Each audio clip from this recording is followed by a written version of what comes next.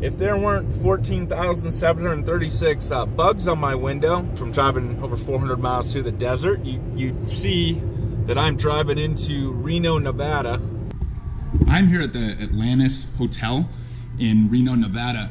And one of the things I learned from interviewing Stephen Paddock's brother, Eric, is that this is one of the places that Stephen Paddock would frequent. He was a high roller here, and at first, they were giving him all kinds of privileges and comps. You see these black diamond permit-only parking spaces here. This is where you would have seen Stephen Paddock years ago at the Atlantis, until they figured out that this guy was a little too good at what he was doing, and they started cutting off his comps and privileges, and that was that. And shortly after that, Paddock left Reno for Vegas and started spending the majority of his time there. That's what they do to these high rollers. They're not just gonna boot their butt out generally. They're gonna like slowly cut off their comps when they figure out that these people are actually winning money. And according to Eric Paddock, in his interview, he says that this is one of the things that really pissed Stephen off, because he felt like, okay, you're the casino, you're here to make money, I'm here to make money. It's a game that I'm playing against you. I honored my end of it.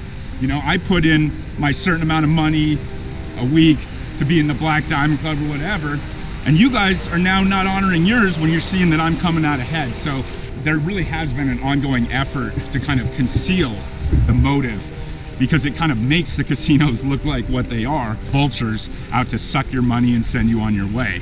And so you haven't heard much about Paddock's motive, and in fact the FBI said they didn't know his motive. I believe they do.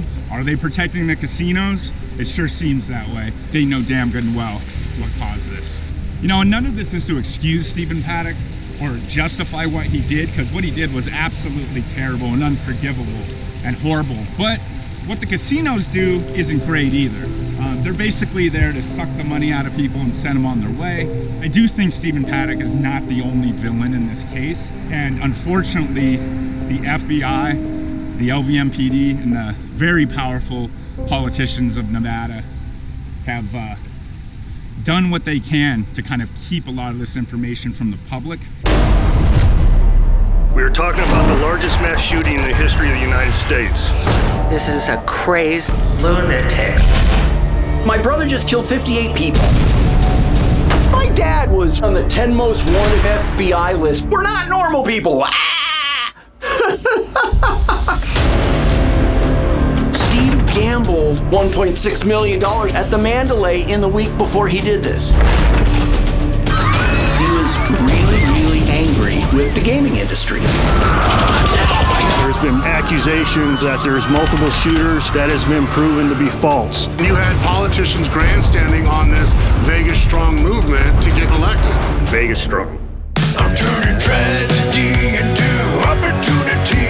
It was an election year, and it was camera time for Lombardo and his friends. I want to thank Sheriff Lombardo for your leadership. I'm getting FaceTime every day. Almost every press conference, you saw one figure, and that was Steve Sisolak, using this as a springboard for his political campaign. He used the tragedy to get elected.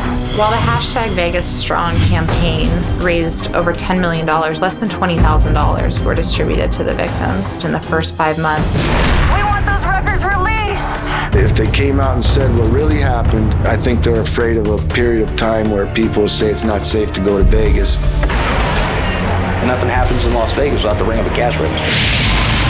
MGM Resorts is suing the victims. They are being sued for getting shot. Shameful, disgusting, outrageous. The newly released video shows Las Vegas police waiting in the hallway as Stephen Paddock continues to murder people. Oh my God.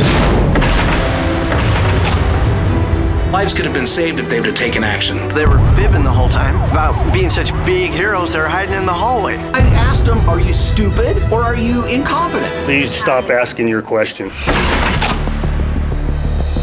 You hear officers directly saying, turn your cameras off. I'm telling you right now, there's more than one shooter. Could be as many as 3. We saw multiple muzzle flashes coming out that window. There is no conspiracy. Can't trust it! Yeah, can't trust this!